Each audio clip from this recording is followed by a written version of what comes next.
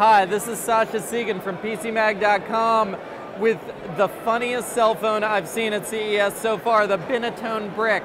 If you missed the 1990s, this is the phone for you. It costs $69 or $99. That gets you a phone with 1 month or 3 months of battery life. And of course, it looks like a 1990s cell phone. It even plays Snake. Now, this is both a GSM cell phone that'll work on AT&T or T-Mobile, but it can also function just as a Bluetooth headset for your existing phone if you want to come back to 2014 anytime soon.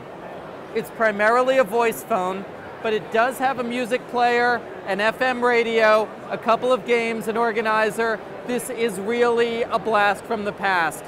We'll be reviewing the Binatone Brick on PCMag.com soon, but this is a specialty product.